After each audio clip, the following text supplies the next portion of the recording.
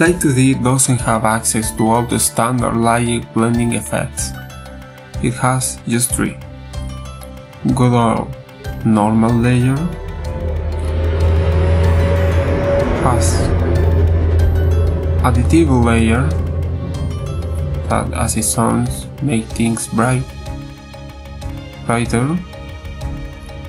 It also has multiply layer, something you must be familiar with. It darkens things.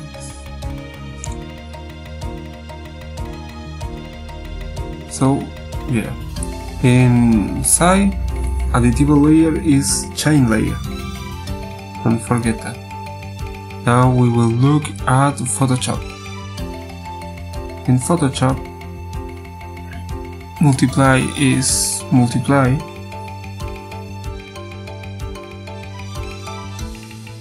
Normal is normal. Additive layer is linear dodge. Linear dodge, add. Additive. Now let's see in Live2D. It has finished importing, and here for the color blue it did not import it as additive. Let's change that. Okay, good. So now we have the 3 effects for the layers: multiply,